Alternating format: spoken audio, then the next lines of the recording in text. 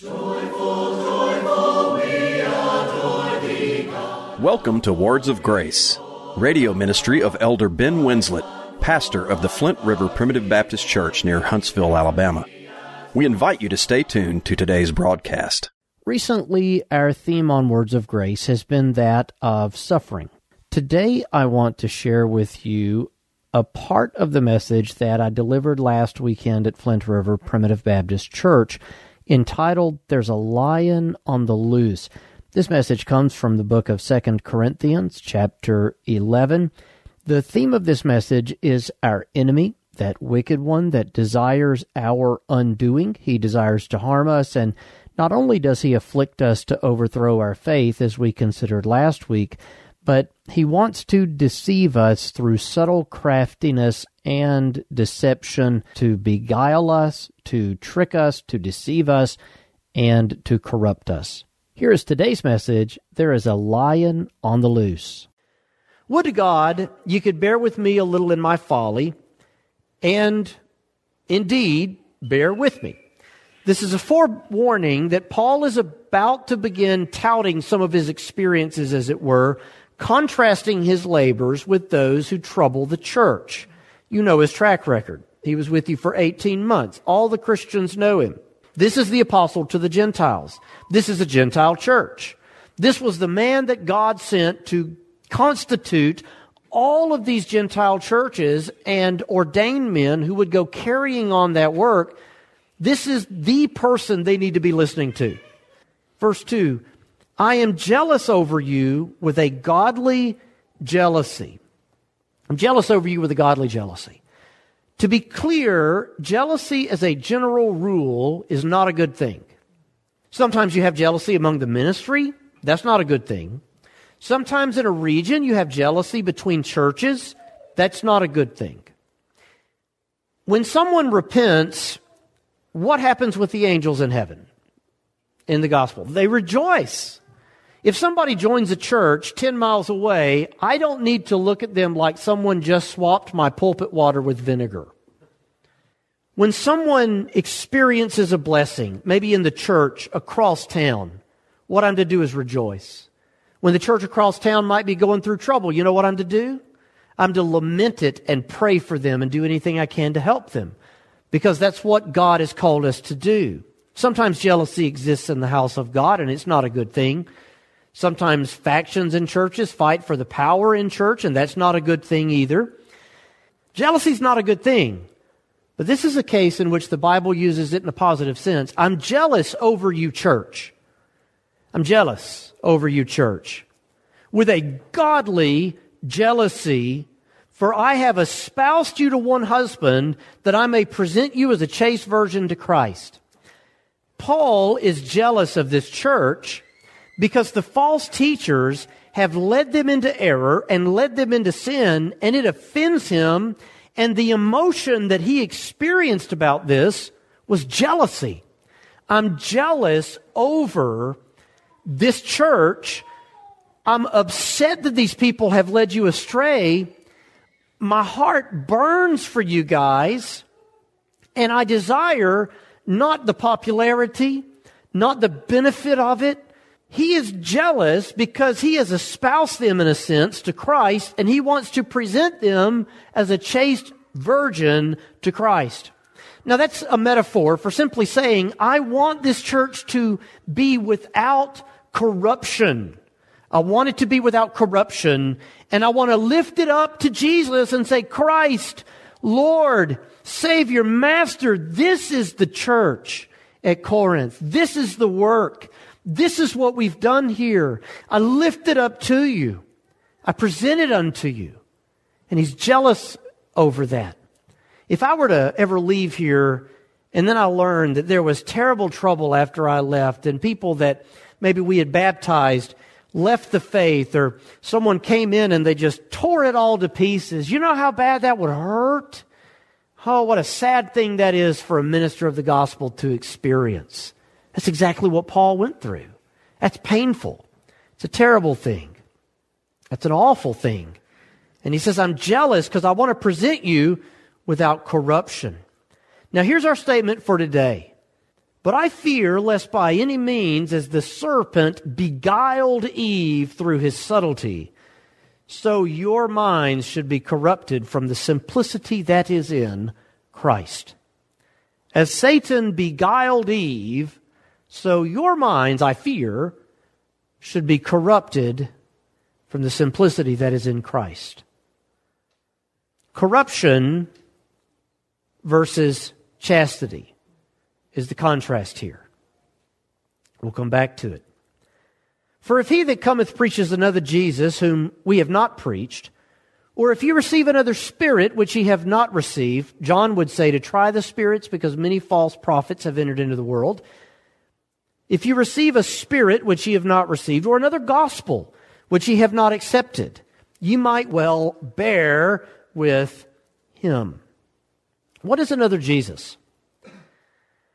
The earliest attacks in Christianity against the faith were from people who taught a different version of Jesus than the actual version of the Lord Jesus Christ.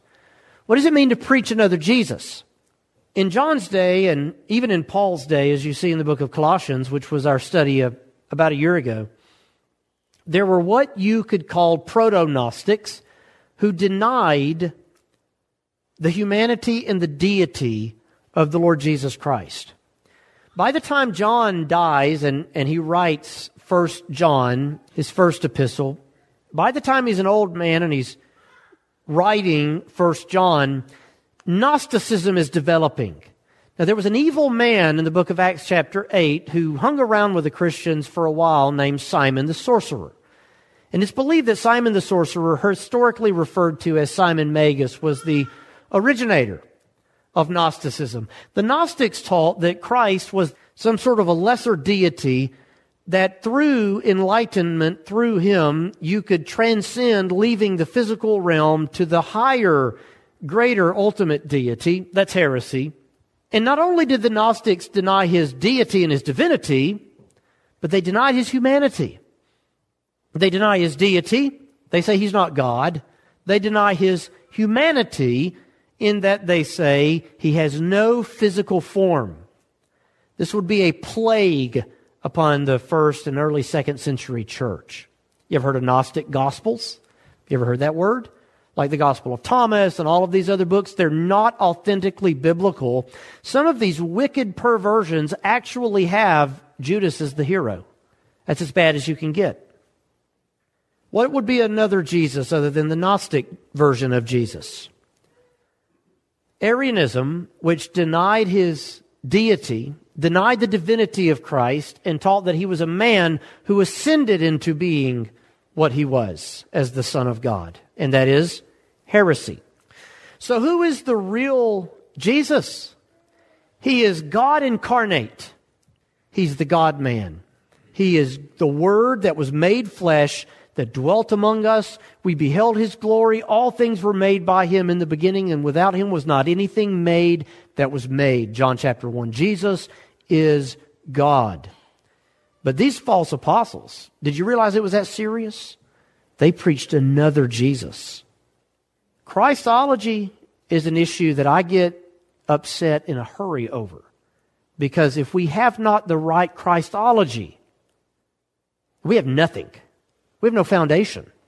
That's the foundation in 1 Corinthians 3. If that's wrong, we built our house on the wrong rock. We've got to have that right. What's another thing that he says here? He says another spirit. John says try the spirits.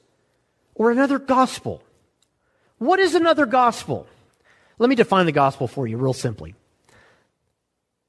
The gospel is the good news, because that's what gospel means. Doesn't mean bad news. Doesn't mean scary news. Doesn't mean offer or proposition. It means good news. When the good news that World War II was over reached our shore, that was not a proposition, was it? It was a declaration of good news. Gospel means good news. The gospel is the good news of salvation by grace through the finished work of Jesus Christ. If it's not that, guess what it's not? It ain't the gospel. The gospel is salvation by grace. What is grace? Unmerited favor. You don't deserve it.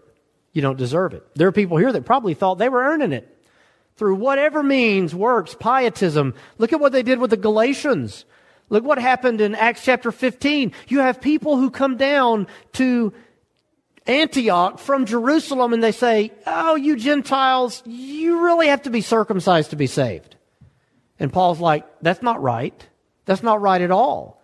And so there's a huge debate over that. And all of these people go back to Jerusalem. Paul and his yoke fellows, his entourage, and these false teachers, they go to Jerusalem and they hash it out with the apostles and the elders. But by the time it's in Jerusalem, you know what they're saying?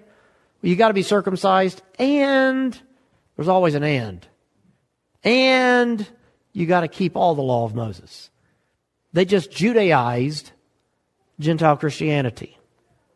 Righteousness through the works of the law. If there were a law that could be given so that righteousness would have come by the law, then righteousness would have come by the law, and that law would have been given. But guess what? You know what Peter says about that in Acts 15? It is a yoke of bondage which neither we nor our fathers were able to bear. Salvation by works is a yoke of bondage. If it's not grace, it's not gospel. Paul would say in Romans chapter 11 that if you add works to grace, guess what it does to the grace? It ceases to be grace and becomes work. You say, but it's only one work. Exactly, that work. If it be of grace, it is no more work, less grace is no more grace. And if it be of works, it's no more of grace, less work is no more work. You see, words have meanings. Grace means unmerited. Work means merit. And salvation is by what? By Paul emphatically declared over and over and over and over again. It's by works? No. It's by grace. Saved by grace. For by grace are you saved through faith, and that not of yourselves. It is the gift of God, not of works, lest any man should boast. Salvation is by grace, and that is the gospel. We have to get that right. From here, Paul begins referring to himself. Verse 5, he says, I wasn't behind in ability of any of the apostles. Verse 6 says, you guys may call me rude in speech. Remember that last message from 3 weeks ago? He says, I might be rude in speech, but I'm not in knowledge. I'm not in knowledge. I think I know a few things as an apostle, he would say in verse 7. He continues to speak about himself and the fact that he was abased. Talks about the fact that he robbed other churches, taking wages of them to do this church at Corinth service. Speaks about how other churches sent to his relief because the church at Corinth didn't do their duty to him. And he would confront very hostilely the false apostles in verses 12, 13, and 14. In verses 21 through 33, he shares his struggles, all the suffering that he experienced as a minister. Ministers like to grumble, but he's not whining. And anytime I'm inclined to whine, you know what I'll do? Go read this passage that Paul shared of his sufferings, because then I'm like, really have it pretty good. But let's look at a couple of passages, a little bit of a meat of this text, as it were. Verse 3. I fear lest by any means, as the serpent beguiled Eve through his subtlety, so your minds should be corrupted from the simplicity that is in Christ. Now let's look at verses 13 and 14. Regarding these false apostles, they are deceitful workers, transforming themselves into the apostles of Christ. And no marvel, listen to this, for Satan himself is transformed into an angel of what? An angel of light. An angel of light. And so don't be surprised if his ministers, did you know Satan has ministers? He has people on the payroll. Therefore, it's no great thing if his ministers also be transformed as the ministers of righteousness, whose end shall be according to their works. Please understand. Now, we're not lordship salvationists that go around damning everybody to hell. But at the same time, there are people who are outright evil, wicked people who come into church, become preachers, to prey on you. And you need to know that. These people that work for Satan, he says their end shall be according to their works. That means they're goats. In fact, what Jesus would call them in the book of Matthew is ravenous wolves who go about in sheep's clothing seeking to prey on the little defenseless sheep of Christ. Did you know you're a little defenseless sheep of Christ? Say, no, I'm not. I'm a sheepdog. Keep telling yourself that. We're sheep. We're sheep. Sheep are vulnerable. Sheep are gullible. What does the wolf want to do? He wants to eat the sheep. He wants to devour the sheep. He wants to destroy the sheep. And so Satan sends these men into the church to infiltrate the church that he might lead certain sheep astray and devour them. That's a word that's going to come into the message in just a moment. Satan has sent men into Corinth. Verse 3. From these two passages, we have Satan beguiling through what? Obvious billboards and banners, marketing campaigns, blinking lights. How does Satan deceive? Subtlety. Number 2, Satan transforms himself into an angel of light. That's deception. That's impersonation. If he can impersonate that which is good, those who do his bidding can also appear to be good and have something good to offer you. They can appear to have something good. Listen to me.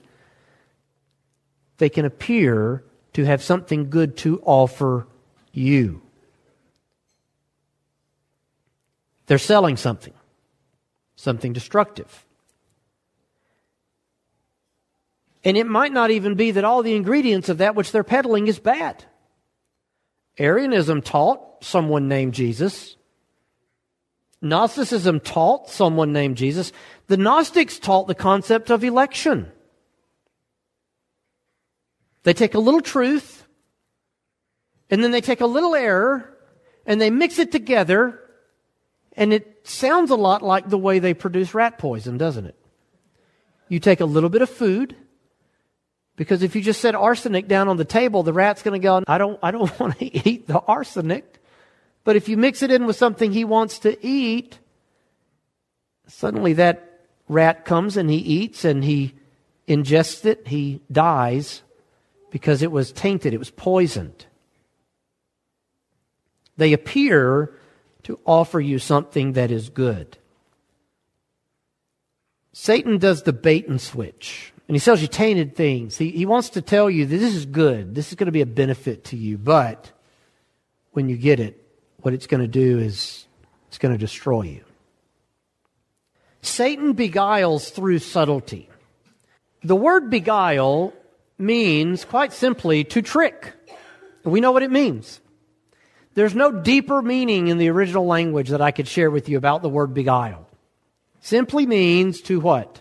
To trick you. To beguile you means to deceive you or to trick you. The word subtle here is a little different, though, than we understand it in today's time.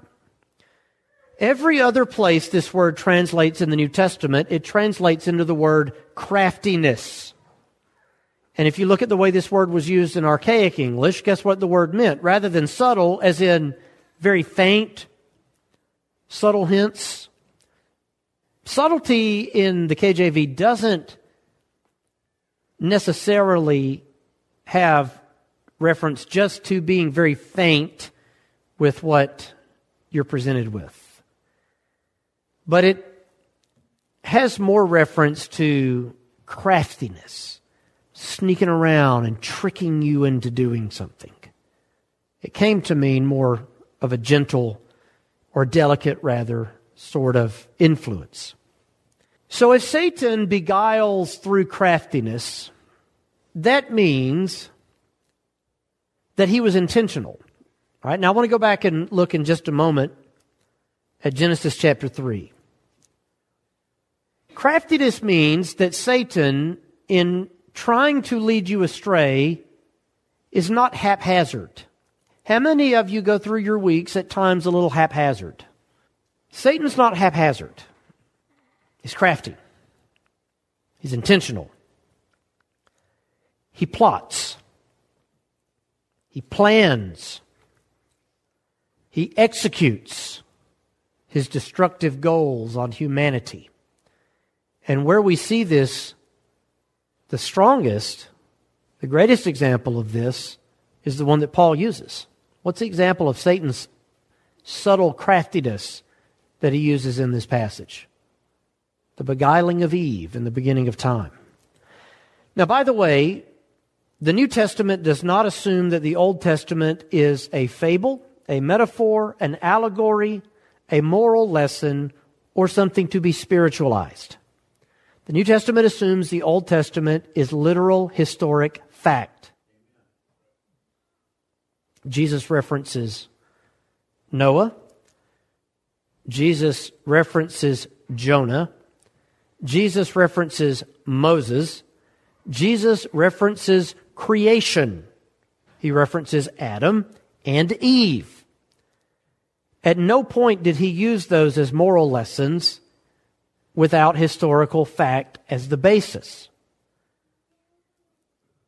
Lest by any means, Paul says, as the serpent beguiled Eve through his subtlety, so your minds should be corrupted from the simplicity that is in Christ. Satan deceives Eve, and what happens to the human race? Well, what did Jesus call Satan in the beginning of, or in his ministry regarding Satan in the beginning of time? A liar. And what was the other one? Do you remember? A murderer. Those are not randomly selected titles. He lied to Eve, and in lying to Eve, he does what to the human race? He murders them. What happened because Adam sinned? Death. Who brought death upon the human race? Well, Adam did.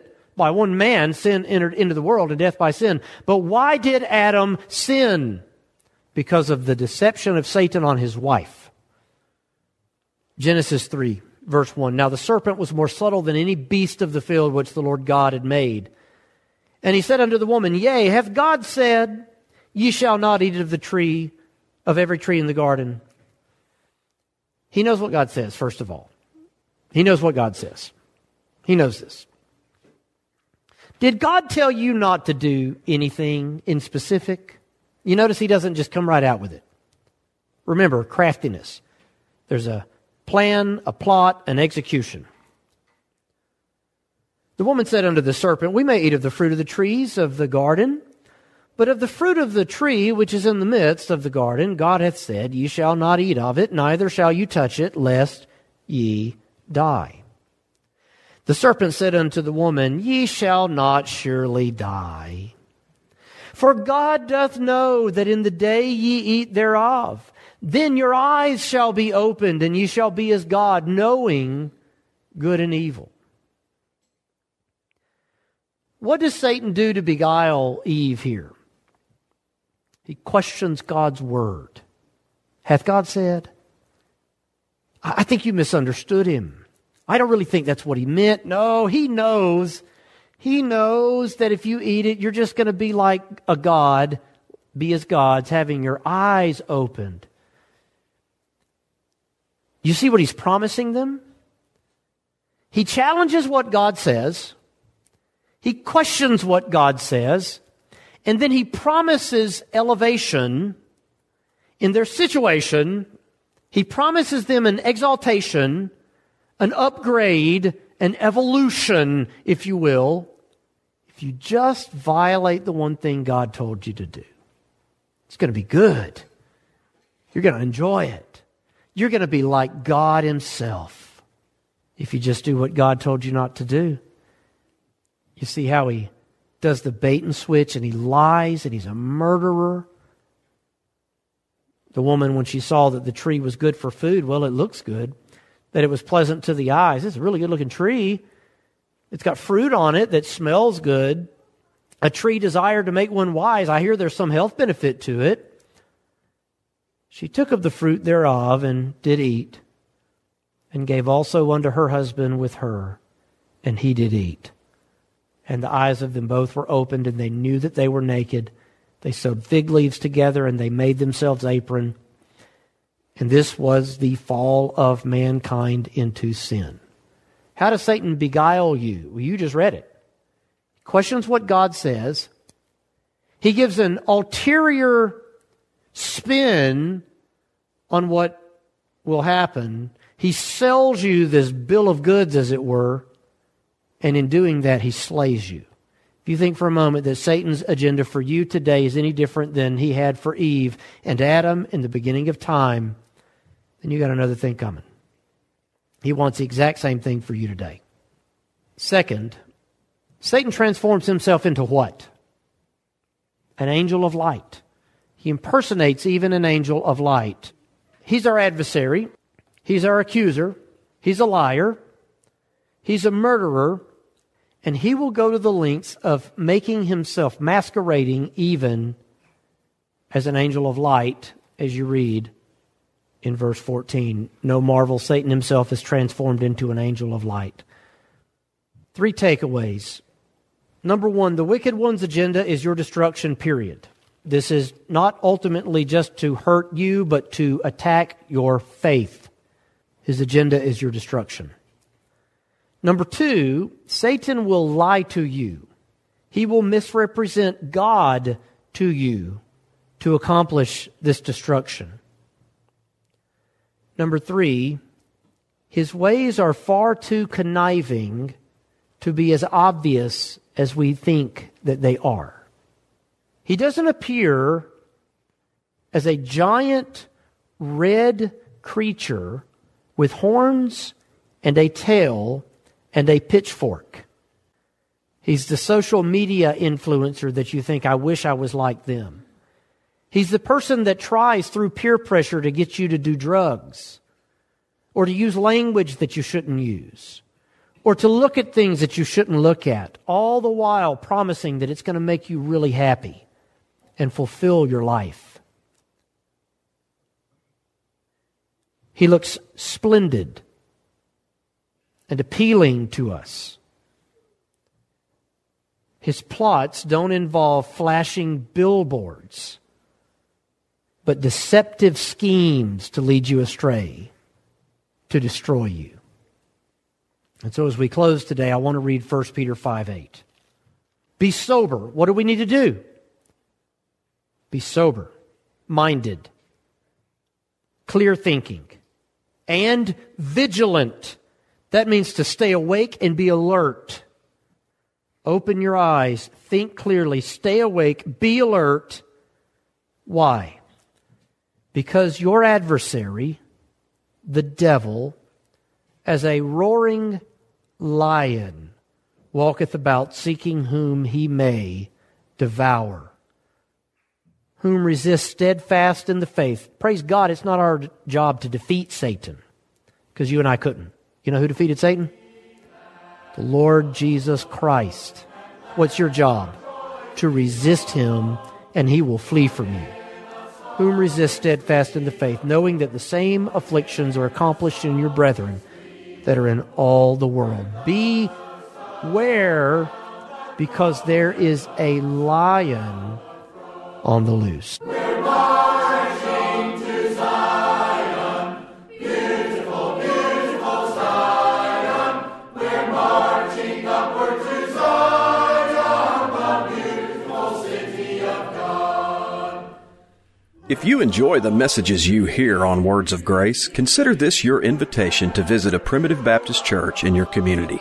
Copies of this and other broadcasts are available for download on iTunes and on our website. Address your correspondence to Words of Grace Radio, 641 Moontown Road, Brownsboro, Alabama, 35741, or visit us online at flintriverpbc.org.